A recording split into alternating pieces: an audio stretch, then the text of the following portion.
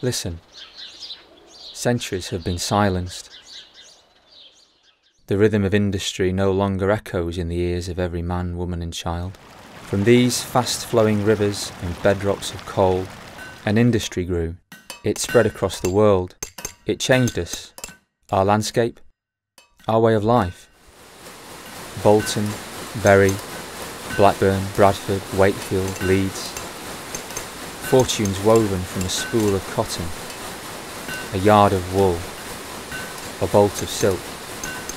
Workshop of the world, flying shuttle and spinning jenny, steam engine and power loom.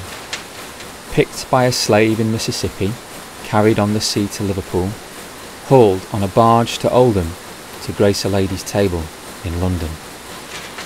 We did not know our age or our rights when we crawled under looms to rescue cotton. Through protest and strike, alliance and union, we became strong. And we can be again. These mills are ours.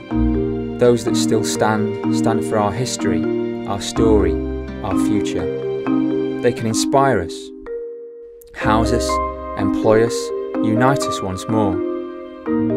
All we have to do is see them. Look.